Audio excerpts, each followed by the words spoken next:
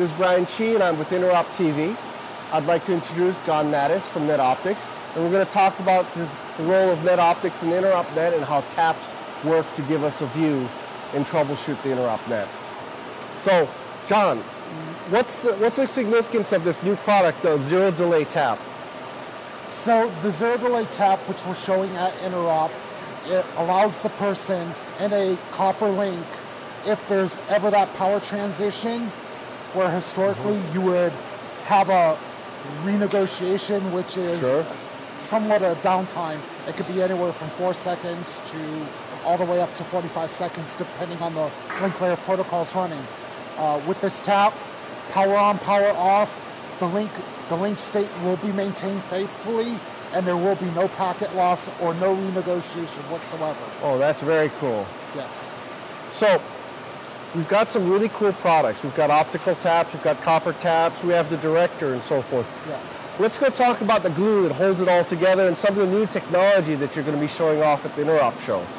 Yeah, so at Interop, we're really excited this year at Interop because we're showcasing a lot of different technologies. One of the things that we're going to be showcasing a lot here in Interop is our new Director Pro. Okay. So just like it's built upon the same platform as Director, but there are two main features that Director Pro provides the customers. Those two features are deep packet inspection as well as intelligent dynamic load balancing. Okay, great.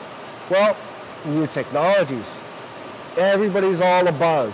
40 gig, 100 gig. Let's go talk about some of the new emerging optical standards. Okay, so right now what we're seeing in the industry is that we're starting to see, especially ISPs, starting to adopt the 40 gig standard in some of their new data centers. Sure.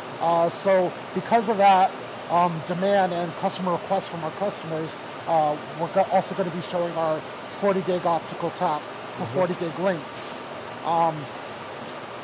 Although the ISPs are,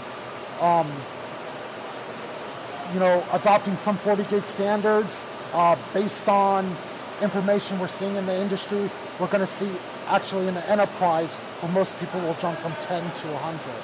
Oh, and very cool. Once they jump to that standard, NetOptics is going to be well positioned to capitalize on that.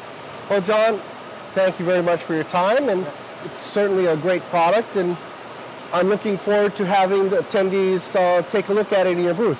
What's your booth number, by the way? Yeah, so we'll be giving demonstrations at booth 2025. 2025, on the show floor, and we will have a live rack going where customers can look at all these different technologies that I've talked about. And also, I'll be working in the NOC at Interop, so if anyone wants a demo, they can track me down, and I'll be more than happy to help those customers out as well. In fact, why don't I encourage you to come and see the NetOptics equipment, both in the NetOptics booth, and sign up for an InteropNET tour. You'll get to see a little behind the scenes of how the InteropNET was built, and to basically add to what you're seeing in this video. Well, this is Brian Chi, and this is InteropTV. Thank you very much, and enjoy the show.